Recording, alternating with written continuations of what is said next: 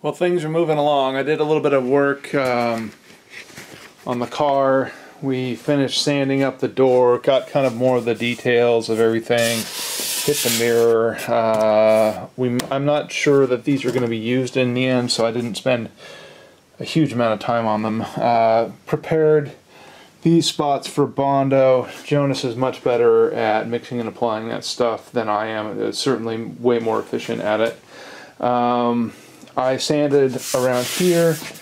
Looks like this is getting pretty close. It's really just super excited about how all these things look. And so I'm cleaning up the details, like getting the shadow looks a little funny. There's actually body behind here, but getting these lines lined up and creating a termination for the body line there. We talked a little bit about how we might do that tonight, and I'm pretty happy with the results there. Obviously it needs to be sanded a little bit more, but just kind of disappears into the flare. I think that's going to look really good. Hey guys. I spent about a day working on just getting the fenders finished up. I deleted the antenna because we totally forgot about that, so I tacked a piece of metal under there, and then there's a fiberglass base bondo, and so I used that to fill the bigger portion, and then a little bit of your standard red stuff on the top of that. The door's pretty well sanded, and everything's marked out that still needs bondo. Samsquanch has done some magic on the work, some magic on the roof. Yeah, you should talk about that. You can make fun of it, but I use Popsodent, the slide hammer kind. The paint came off. I think this is rattle can. It's actually great, and it's just like the silliest, like, TV infomercial kind of crap, but you know what? It just works, and I've used it like 4 different times now.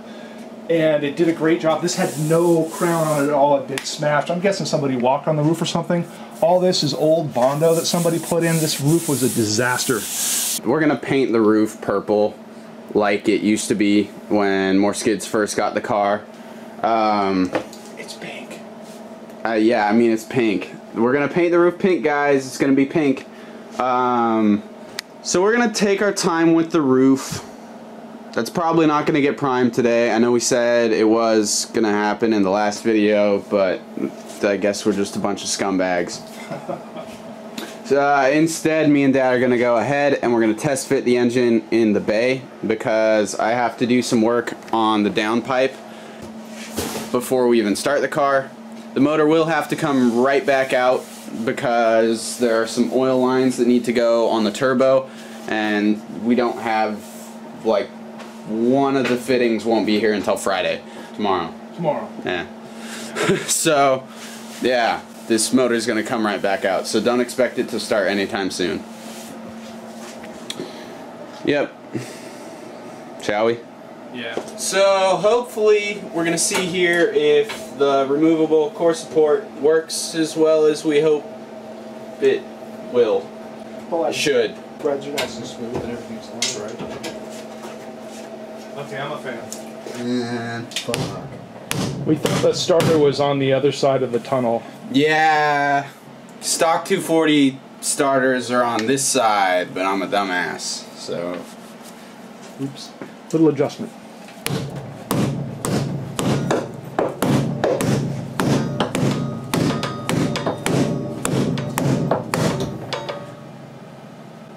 Think that'll do? Looks pretty nice still. No, you're not bashing the front. I'm stoked about that because it looks really clean.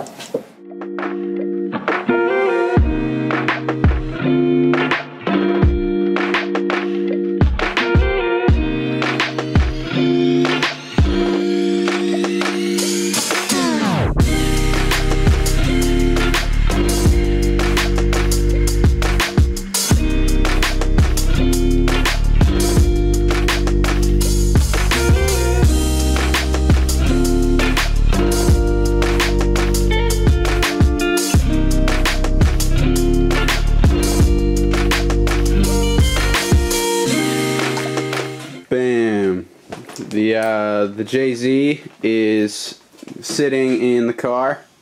That's exciting, kind of. Not really. It's gonna come right back out, so I mean, whatever. Fits great. Does fit pretty well, honestly. There you go. Custom dust. Less skids. Not our artwork.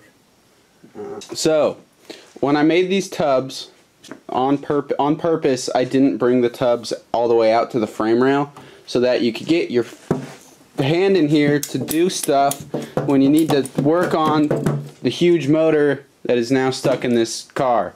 Look at it. You can get at the stock, the oil filter. Isn't that wonderful? It's easy. I'm actually pretty excited about that. That's cool. Bam. It's the removable core support. Looking good. Got plenty of space up in here now. You can put a big old fan in there. Still keep all the stockness Out of the shot. Oh. Nope. There you go. So we got some bondo laid down on the door, on the rear fender. Woohoo! Motor's in. As well as the passenger side door on the bottom. And we did another whole layer on the rear quarter. Like we said at the beginning of this video, we want to take our time with these things because we don't want to do it over and over again. And a good point my dad made to me is we don't want to be putting bondo over the primer after we do the primer. We could do that glazing putty that we use. That's fine over the top of primer, but bondo wants to stick to bondo. Bondo doesn't really want to stick to primer. So we're trying to get all the bondo done now. It's pretty late and it is Thursday, so you guys will be watching this video in like 12 hours. Yeah. So if this thing gets primered tonight, I'm gonna be honest with you guys, it'll be kind of a miracle at this point. So let's set our expectations low and just be happy that the motor's in there and that it fits right. Because that's an accomplishment, right? Right? So I think I'm most excited about this. Probably the trickiest bit here. Jonas just spread a big thick coat. I mean, it's not that thick, but it's a big long coat of bondo to try to, it's just the thickness of this metal. I mean, it's very tiny, like thin as a dime. And the thickness of this metal has to be smoothed out, hopefully so you can't even really see it by the time we're done here. And as you can see, there's a couple of rough spots right here, but it's really looking good and it feels super smooth. So I'm gonna throw some guide coat on here because it'll make me feel better. I'm stoked. I got a couple of things painted off just to keep them clean while I spray a light guide coat on here, and probably gonna have to be done for the night after that.